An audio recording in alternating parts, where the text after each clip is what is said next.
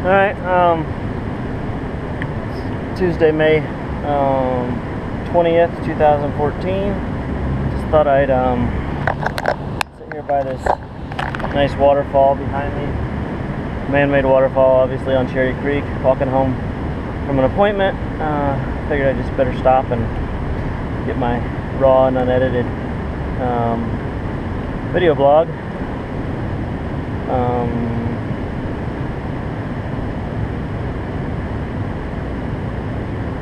Yeah, it's been that kind of week already. It's just Tuesday, and I'm a little panicky about work. I just got landed another project that's gonna be a big drain on my time all summer long, which is good. At the same time, it's bad, you know. So whatever, however that goes. I don't have any snake things on the horizon, even though right now the snake count's going on. Did find a snake yesterday, so I'm still on my streak for a snake a day. Today is going to be a little difficult unless I find one on this walk back to the office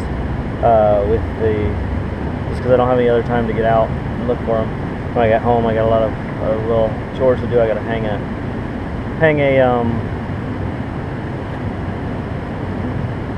a new fan and light fan combo. I need to get outside and do the dog poop, you know, that chore.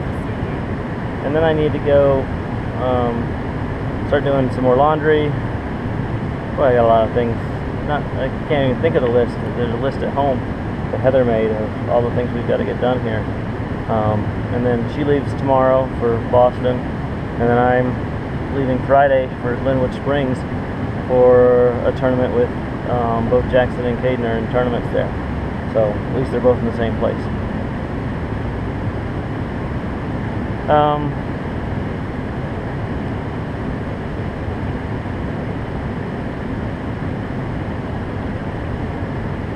I think I'm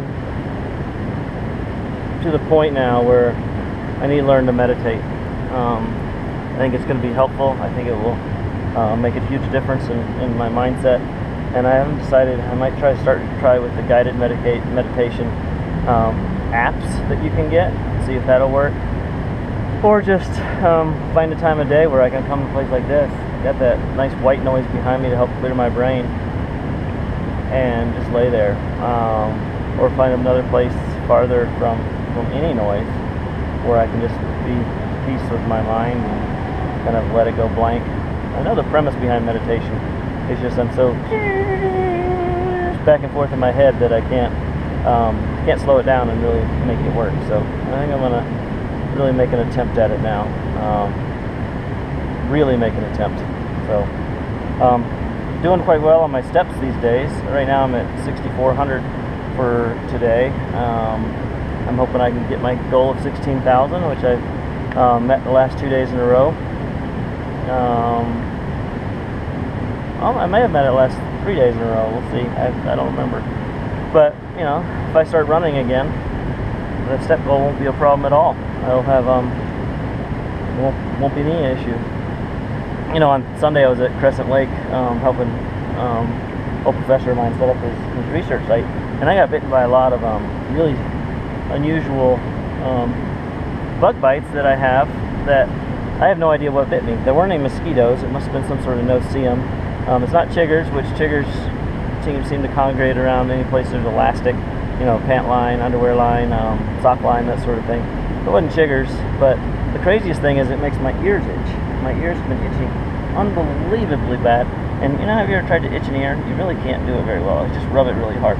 Well, it woke me up last night at 11:56. I saw the clock, and I was freaking out. I mean, just was driving me crazy, insane.